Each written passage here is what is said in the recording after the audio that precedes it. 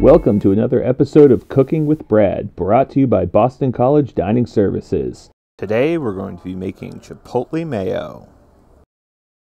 Before I eat a steak and cheese, I want to spice up my life like a 90s reboot of the Spice Girls. But before I slam it to the left because I'm having a good time, I gotta make Chipotle Mayo. To make Chipotle Mayo, these are the ingredients that you'll need.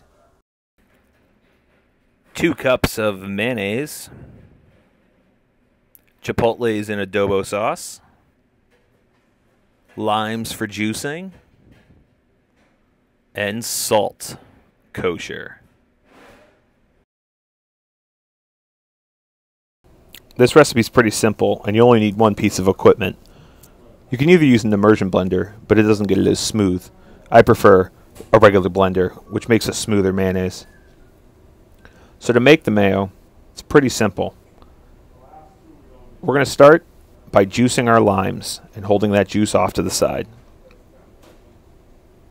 Then we're going to take our blender and we're going to add our chipotles right into it. This is where you can adjust your heat.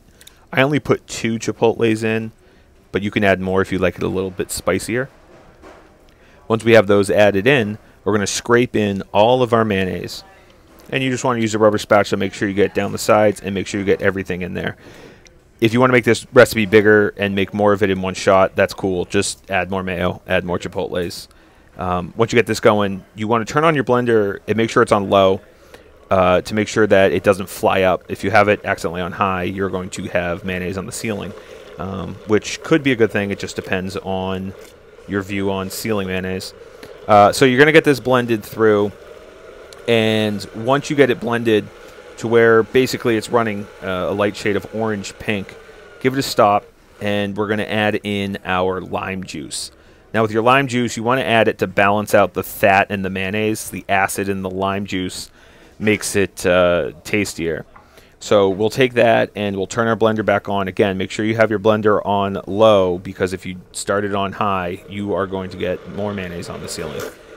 Once you have that going, always make sure that you season it. So we'll add in our salt.